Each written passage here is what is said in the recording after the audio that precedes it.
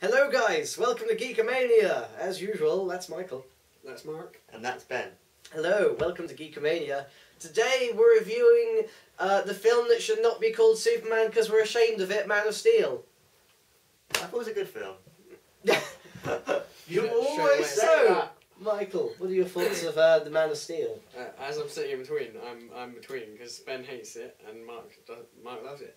I wouldn't say I love it. I would say it's a good film. I wouldn't say I loved it. I loved. I wouldn't say I hate it. I'd say it was a good. No. I would say it was hyped up way too much as the trailer. Oh yeah. Which wasn't. Okay. Yeah. It was a short trailer, which is a teaser trailer. Came out when Dark Knight Rises was out. So it's like that's a huge amount of hype. It's like a whole year of hype. And when I watched it, I was like, they shouldn't have hyped this at all. Yeah. Plus, it's also directed and produced by Christopher Nolan. And it's not written and directed Snyder. by Christopher Nolan. Okay, right, there we go. You know what I'm saying? It's produced and directed. Yeah, no, I agree with you on the hype. I mean, a lot of aspects of the film kind of annoyed me because you clearly see that some shots in the film weren't there to be cool shots. They were there to be trailer shots. And even some dialogue was meant to be, you know, it's like stuff like, "You are meant for great things, son." It's just like all of this stuff is like, they're just building a trailer in the film. It's kind of... It's lazy. It's annoying that they just like throw in marketing stuff. It's like and stuff like they go to like a 7-Eleven and crap, and there's too much product placement, and the characters are inconsistent, the writing is sloppy, the screenplay is terrible for this film. It's bloated, it's just boring, flat out boring most of the time. The dialogue is forgettable. I think there's one witty line in the whole thing, and that's like one of the last lines of the film, and it's frustrating because there's a lot of character inconsistencies. Zod isn't a very compelling villain. His motivations are weirdly kind of inconsistent and not very clear. And there's a lot of MacGuffins. Oh god, are there MacGuffins in this film? There's so many times where you're just like, hey, you see this little S symbol? That's really important, guys. Look at this. Look, you see how important this is. And, oh, this skull that's just turned into ash. That's really important, guys. Remember that skull. That's really important, guys. So important. And the fact that this isn't an S is really important, guys. And it was a masterclass in bad writing.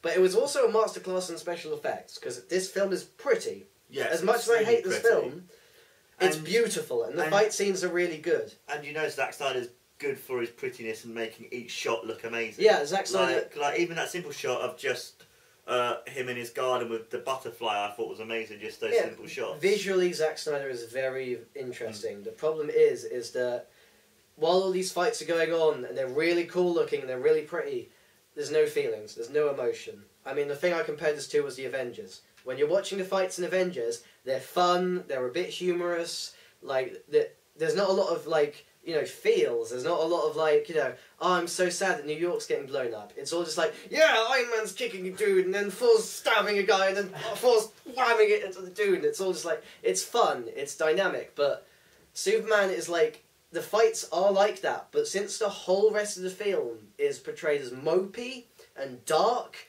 it's not going for the fun. It's it's trying to get you here when it should just be trying to get you into that childish fun mode. And it's not, and the fights suffer for it, because there's no emotion in those fights. It's not like, oh, I feel so sad that Superman's punching Zod through a building. Oh, it's so dark. Why can't he just be normal? Why are his parents dead? It's so sad. That works in Batman, because Batman's a mopey character. Superman is not. And Superman doesn't save people in this film. He lets loads of people die needlessly. And that's not Superman. Superman saves everyone. He saves the day.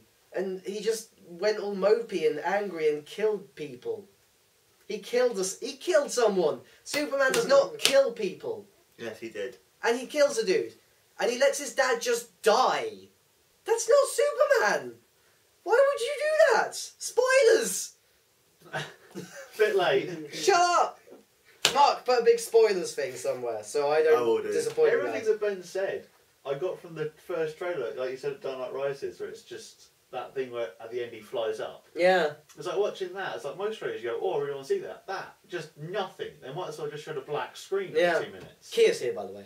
Oh yeah, I'm here on camera. We have another special guest. Oh, Carl, say hello to the guys, Carl. Off-screen That's guestamania. Carl's voice. Yeah. We're in makeup at the moment. But yeah, it's frustrating because there's a lot of good in this film. Like like a lot of the atmosphere is quite good. It is too mopey, but like the acting is almost all very good, except for Lois. I thought Because Lois wasn't that bad. Lois Lane is a bad character as is, and making her badly acted is not going to help that. Because Lois Lane is the damsel in distress. Just is, and there's nothing interesting about her. She's not attractive. She's not interesting. Well, She's just there. Amy Adams is attractive. She's not.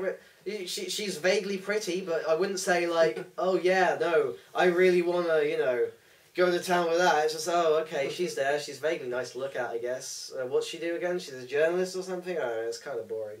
And you have Lawrence Fishburne, one of my favourite actors. And he has nothing to do in this film. Literally, the most interesting thing he does in this film is grab a spade. Literally, that's the highlight. Someone's trapped in rubble and he's like, I'll get a spade. It's just like, you have Mikey? you have Morpheus and you're just doing this. Anything you want to say then, dude? That they change Superman way too much, obviously, by the sound of what Ben said. But things like, they take away how he originally gets his powers and his weakness. And they also take away. They kind of have this. They kind of actually that's kind of still similar. Like it's not too, that stuff's not too different. Like the fact that stuff from Krypton can still hurt him is still clearly in place. They don't really explain it very well. It just kind of happens. Yeah. And he doesn't have a secret identity, really. Yeah, no. Like Lois Lane knows he's Superman. Lois Lane knows Clark Kent's Superman. Like all of the drama there is gone. And they're just kind of in love for no reason. It's not believable that these two are in love in this film. They're just kind of like, Superman saves Lois like twice, and Lois is just like, oh, marry me, you're so beautiful, Superman. It's just, that's not, it's just bullcrap and annoying, and it's frustrating, because it could have been really good. And it just wasn't. It was mediocre, bloated, and... In the older Supermans, isn't Lois Lane a bit... she's a bit sassy, and she's kind of interesting in that way.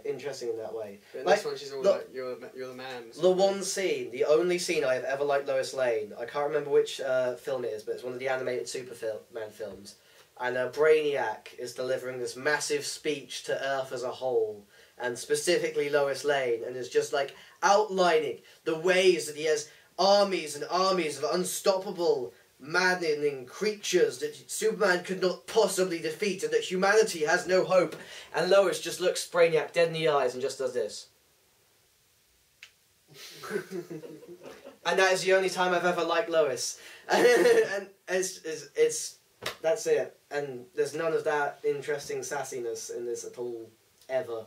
Not even in the also slightest. seems like it doesn't seem the same as the other Supermans in all the other Superman films. He's too mopey, it's too dark, it should be fun and silly and glorious and flying through the air at the speed of sound. But it's not that invincible either. Yeah, but I think with the leaping tall whole... buildings in a single bound. Yeah. Yeah, but I kind of think as well with the success of the Dark Knight and films and stuff, because they want to move away from the fun-loving sort of Marvel film, and a lot of people don't like Superman because he's too powerful and too this and too that, and they want to kind of make him more human. The interesting thing about Superman, this is how you make an interesting Superman scenario. Not necessarily a film, a comic, a game, whatever. It's always villains are stacking the odds against Superman. Not to try and kill Superman, because it's almost impossible to kill Superman. The way you get Superman is by killing everyone else. Going after Metropolis, his city. Going after Lois, his girlfriend. Going after people he cares about. Like in this film, Superman does not give a single fuck about anyone but Superman. No, his mum. That's like when they were attacking his mum, he went. Even then. Okay, so like they were attacking his mum. 3 goons right in front of his mum. What does he do? He punches Zod 10 miles away, chases after Zod, leaves his mum with 2 clearly dangerous superpowered Kryptons. That's not giving a fuck. That is not giving a solitary fuck. For all he know, those 2 goons have gone, oh, is Superman over there? Cool. Miss Clark, Miss Kent, yeah, this is your neck, and there we go. Job's a good one. He doesn't, and half of Metropolis dies. Like, this scenario could have been interesting if Superman was like going, shit, everyone is dying, I am failing as a hero. That would have been more interesting. Instead, he's just like, nah, fuck it, I'm God. And that's not Superman. that is bizarro kind of talk. It's I'm not sure what that is, but I don't even care. So yeah, mate, it's frustrating, and I've ranted a long time.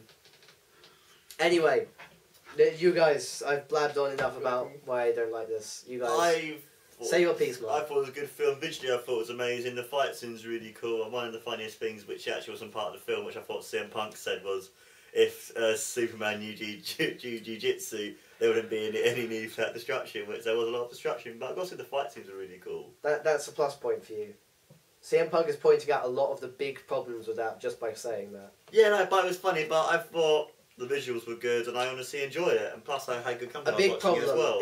in that scene that CM Punk's mentioning there, he's got a guy in a headlock, and Superman sees fit that the only way to stop this situation is to break the guy's neck. You're Superman. Fly up, or punch him into orbit, or freaking sledgehammer punch him into the earth, or just anything. You're Superman. You can do literally anything. You make the impossible possible, and you kill a dude. That's not Superman. Mikey, your opinion about the film, then, dude?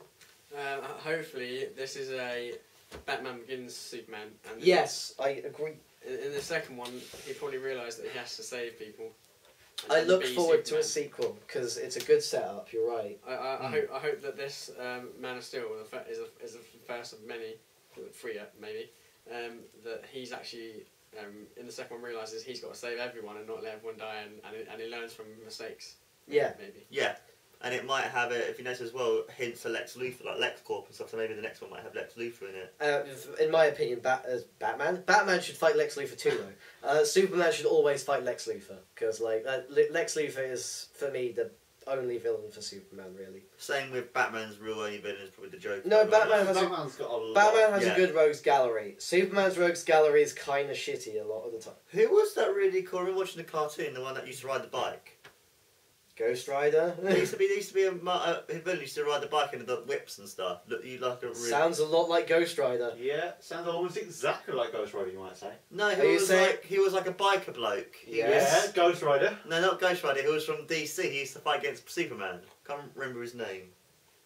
Obviously not Ghost Rider.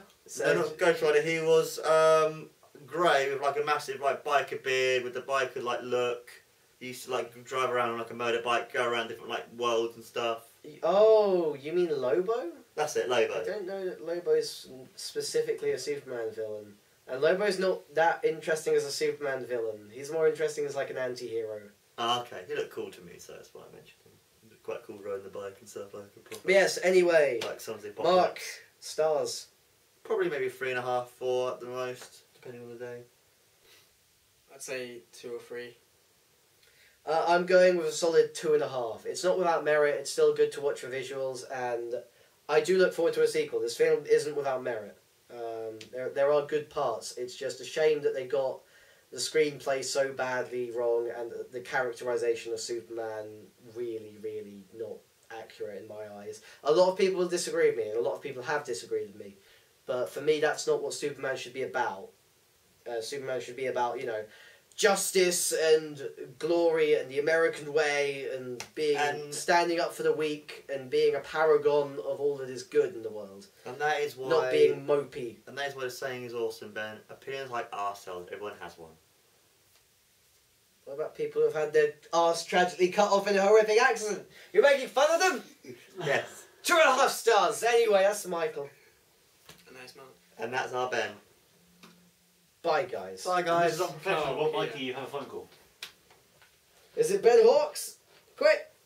Hello? This is all recorded. What will Mikey find out in his phone call?